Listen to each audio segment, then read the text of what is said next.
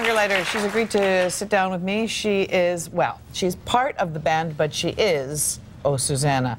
And her latest release is called Sleepy Little Sailor. And from it, you just heard King's Road. You're such a wonderful writer. Thank you.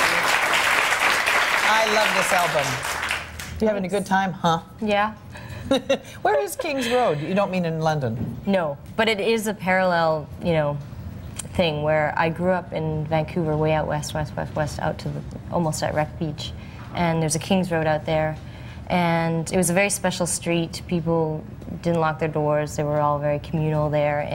But it also was the birthplace of the Sex Pistols in London. And so when we were 14, we cut our hair and spiked it up and played Sex Pistols out the door with our speakers on the porch and thought we were really cool because we were on King's Road. No kidding. Yeah. Were the neighbors thrilled then? Oh yeah, they were pretty cool about it.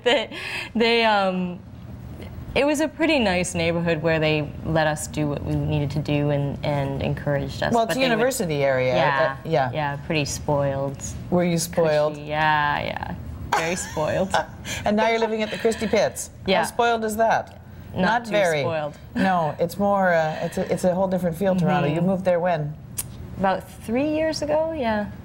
Because you had to get you wanted to. Well, I wanted to change because I mean I think I'm a little bit nomadic anyway, and it's in my blood. My parents have moved around a lot, but then when they settled in Vancouver, you know, they've been here for 30 years. So I wanted to move to Toronto because it was more energetic and ambitious and not so laid back as here. So. Yeah.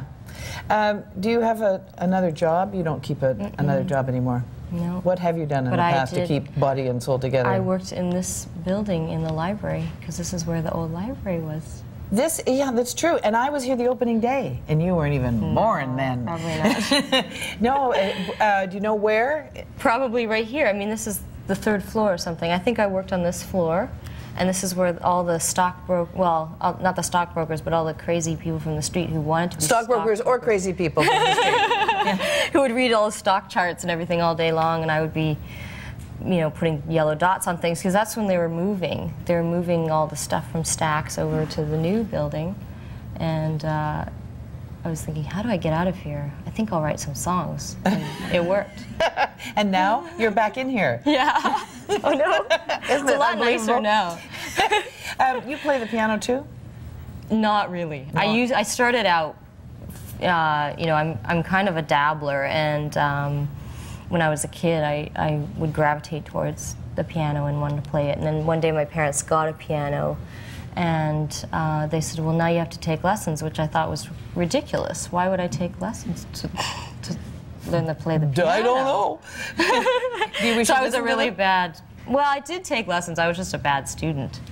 And I think that I really just wanted to make things up. And you are. Yeah. Making things up. I am making things up. Yeah, you're a very good singer. Thanks. You have an unusual voice. And you know how in your business people like to pigeonhole you. Yeah. That you sound like, and you sound like this, and so that's kind of a label on you. But you don't really sound like anybody else. Yeah. I guess they must tell you that. I think I'm lucky. Yeah. It's nice. Veda Hilly is a friend of yours. Veda Hilly is one of my favorite performers. I know, she's brilliant. She is brilliant. I wish she'd make lots of money. I know, well... Nobody makes lots of money. I know. So I just hear that you have this Neil Diamond story, and now I have to ask you. Well, I sang at this wedding as a surprise for the groom, and the groom happened to be Neil Diamond's nephew.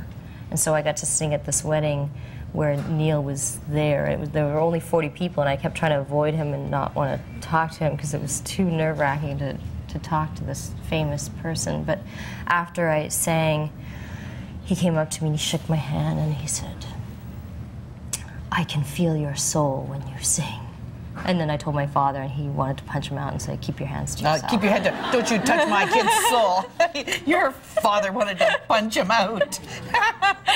But then, how old are you now? I don't think that the daddies can get away with that. I know they can't. No. And later on they made up and they did the Three Stooges handshake and stuff like that. Neil and your father? Yeah.